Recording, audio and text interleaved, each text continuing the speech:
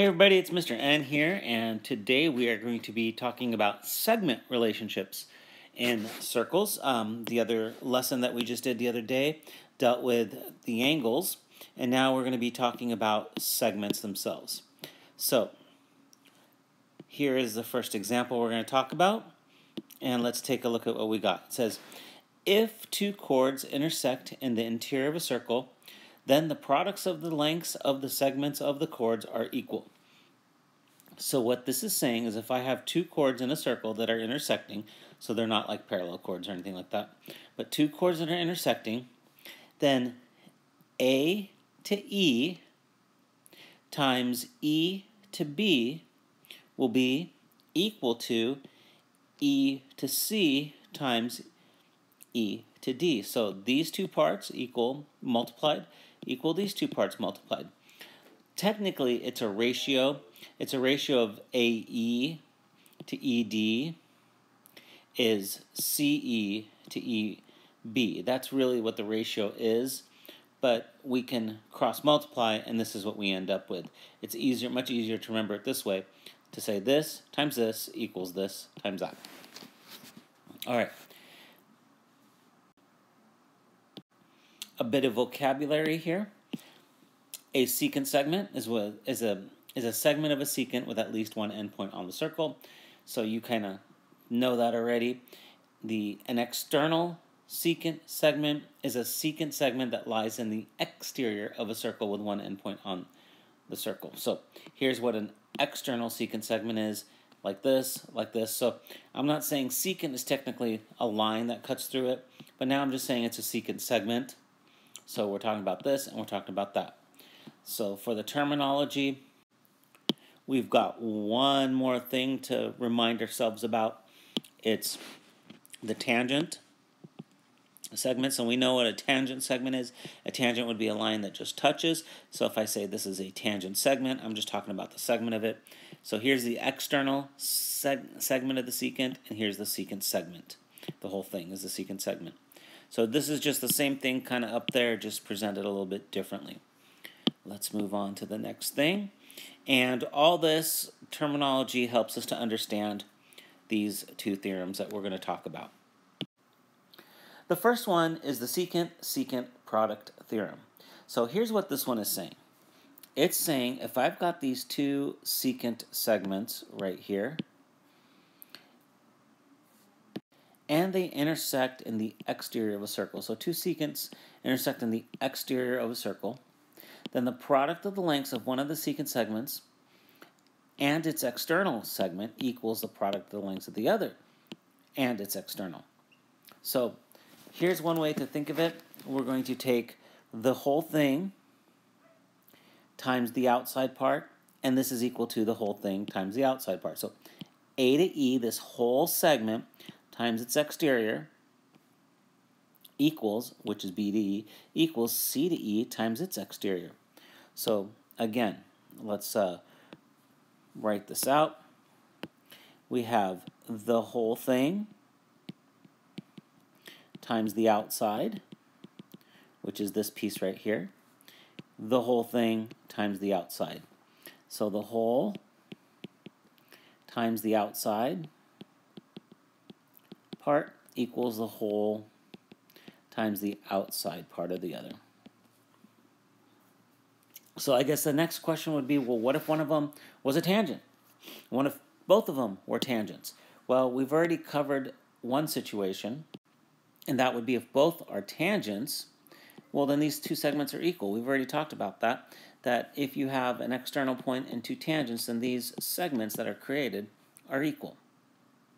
So then we've got the next one, which is, well, what if you had a secant and a tangent? Well, then notice how we said the whole thing times the outside.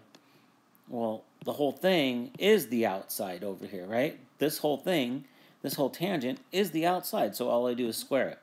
So it's just times itself. So again, this part is the whole thing, and this is the outside. But the whole thing is the outside on the other, so I just multiply it by itself. So it's just that DC portion squared. All right, so now let's take a look at some example problems out of your student journal. We're going to go to page 307, 1 through 4, and we'll do these problems. All right, so here is the first example. We've only got 4 today because these aren't too bad, hopefully.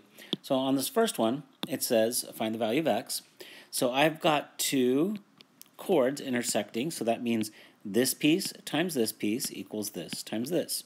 So x times the x plus 1 will equal 6 times 5. Over here, I'll get x squared plus x equals 30. So x squared plus x minus 30 equals 0. Don't forget, whenever we have x squared, we bring it over, and we could solve for it that way. At this point, I have to try to factor this, and this equals 0. So this is going to be x, and factoring, you're going to end up with plus 6 minus 5, because 6 times 5 is negative 30, and 6 plus negative 5 is 1. So x equals negative 6 and 5. But I can't use negative 6 because it's a negative value, so I have to throw that one out. And so my only answer for this is x equals 5. All right, moving on to number 2. Let's take a look at what we got. And we've got same situation. We've got 2 chords intersecting in the inside of a circle. So it's going to be this piece times this piece equals the 15 times the 5x minus 2. So 10 times the 7x equals the 15 times the 5x minus 2. So we're just multiplying them. So I get 70x equals 15 times 5 is 75x minus 30. So we can subtract 70x from each side and add 30 to each side. So we'll get 30 equals 5x. So x will be 6 again. And you can check your answer if you'd like. So 6 times 7 is 42. And then times a 10 is 420. And then you can check on the other side. 6 times 5 is 30 minus 2, 28. And times the 15 will give you the same result. Okay, so moving on, let's do number 3. And let's take a look at what we have here. And we have, this time, we have this secant. It's barely a secant. I don't like when they do that to these problems, but it's barely a secant. It's not a tangent because we could see that this piece is 1, that piece is x plus 2, this piece is x plus 3 over here, and then this piece is 2. So we need the whole thing times the outside equals the whole thing times the outside. So remember, it's the whole times the outside. That's the relationship here. So the whole thing here is going to be x plus 2 plus 1. So this will be x plus 3. This is the whole times the outside, which is x plus 2, equals the whole thing over here would be x plus 3 plus 2, so that's x plus 5. That's the whole thing. And then the outside is just 2. Okay, so taking a look at this, we're going to have to FOIL this out. So this is where some of you may struggle with some of these, is just remembering some of the algebra steps. So you'll end up FOILing this out to get x squared plus 2x plus 3x, so that's going to be plus 5x plus the 6. You could do the work on the side just to double check it. And then on this side, I'm going to get 2x plus 10. Bring everything over to one side, so x squared plus 3x, so I'm subtracting 2x from each side. Subtract 10 from each side, minus 4 equals 0. Let's move this up a little bit so I have a little bit more room. And now we have to factor this. So this factors into x, and this is going to be plus 4 minus 1, because 4 times negative 1 is negative 4, and 4 times negative 1 adds up to be 3. Remember those factoring rules. So I get x equals negative 4 and 1. Well, I can't use a negative because I can't have this negative length over here. Can't have the negative length there. So the only answer that I can use is 1. So x has to be 1. And you can, again, double check the result, but it'll work out. So moving on to the last problem, and this time I've got the tangent and the secant, so it's the outside. So the whole thing times the outside equals this part squared.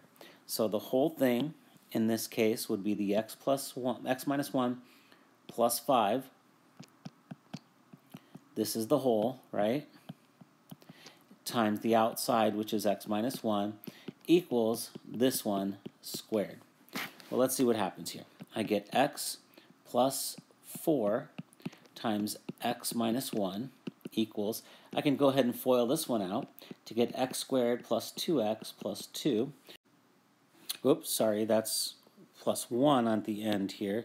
So let's erase that and make this plus 1.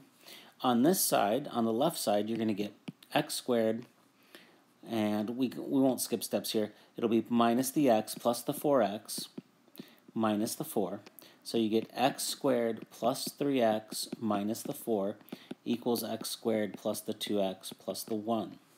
The x squareds will subtract out. Then you'll get x if I subtract 2x from each side, and then add 4 to each side. You'll get x equals 5. And then you can plug that in and verify that it works. And it should work. Real quick, you'll get, if you did plug it in to verify, you get 6 over here, squared is 36. Over here you'll get 4, whole thing is 9, times this 4 is 36 as well. So hopefully this wasn't too bad. Just you're going to need to practice your algebra over here, your factoring, and your foiling. So that's where I think most of you will end up with a little bit of problem, just remembering how to do all that. But again, hopefully the concept is not too difficult for you guys. All right, so thanks for watching. Hit that subscribe button, hit that like button, and we'll see you in the next video.